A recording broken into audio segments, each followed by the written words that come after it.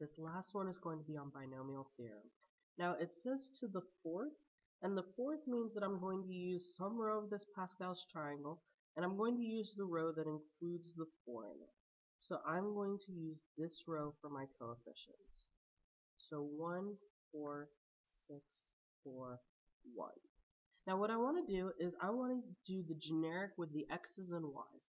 So it's to the fourth, so I'm going to start in here with x to the fourth, and then my x's are going to count their way down. X third, x squared, x, and then nothing.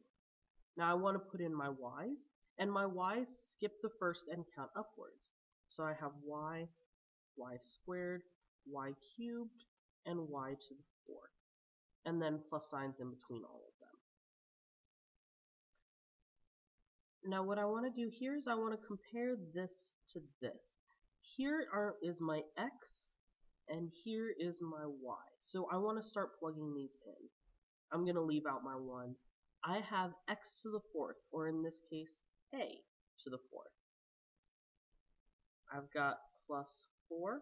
I'm going to put in my a to the third. And instead of y, I want positive 1. And then I have plus 6 a squared,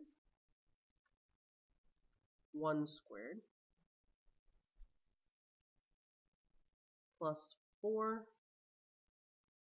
a. Let me erase some of this stuff over here now that we don't need it anymore, so I have some room. I have a, and then 1 to the third. And then I'm going to leave out my plus 1, but I have plus y, or plus 1 to the fourth. And then all that's left is to simplify everything down and get rid of the parentheses. So a to the fourth, nothing I can do.